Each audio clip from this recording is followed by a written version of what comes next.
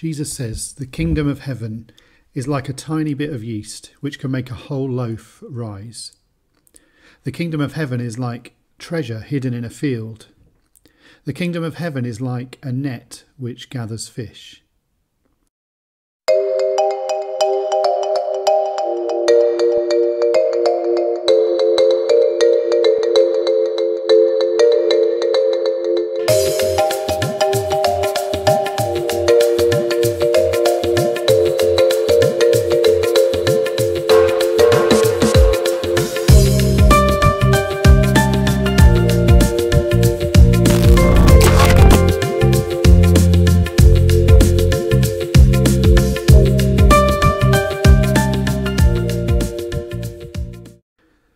The kingdom of heaven is like a Wi-Fi network.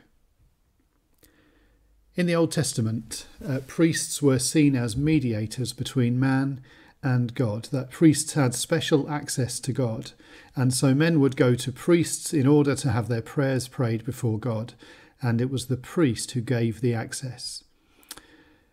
But we believe in a priesthood of all believers. We believe that we all have the same access.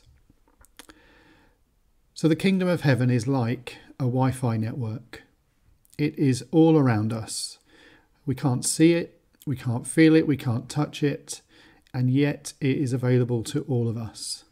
The vast majority of us would have the equipment that we would need to access it. But what we need is the access code. The kingdom of heaven, the kingdom is the rule and reign of God, and it is all around us.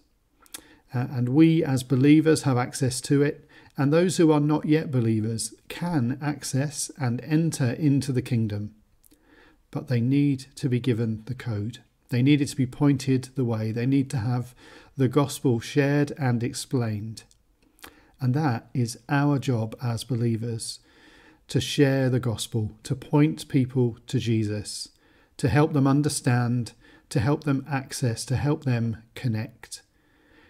And in part, that's what it means for us to be stewards of the kingdom, to be introducing people to the King, to be granting them access to the kingdom by the authority that he has given us.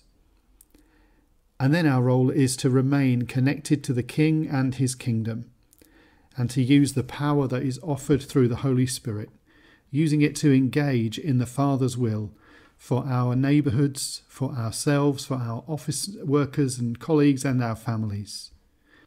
In Matthew chapter 10 and verse 7, Jesus says, "As you go, proclaim the kingdom of heaven is at hand. It is near, it is all around."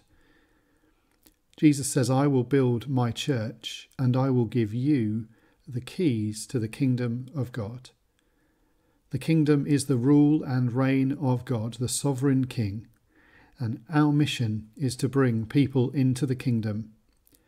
Jesus has given us the authority that we need, and we need to use the keys that he's given on behalf of the King to invite people in. Amen.